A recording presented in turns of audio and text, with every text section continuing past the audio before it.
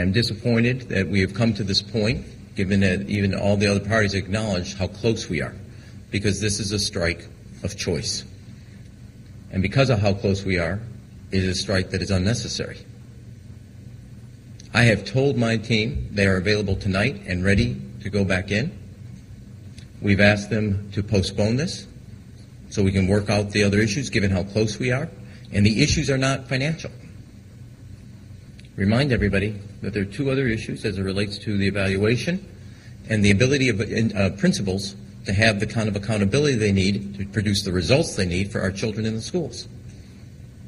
And I think that all that that makes it a strike by choice because they're not financial issues. We have worked through in very close detail and made a series of offers that I think are very, as I said, respectful of our teachers, does right by our kids, and is fair to our taxpayers.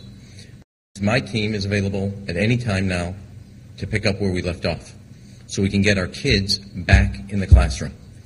Our kids, the kids in Chicago, belong in the classroom.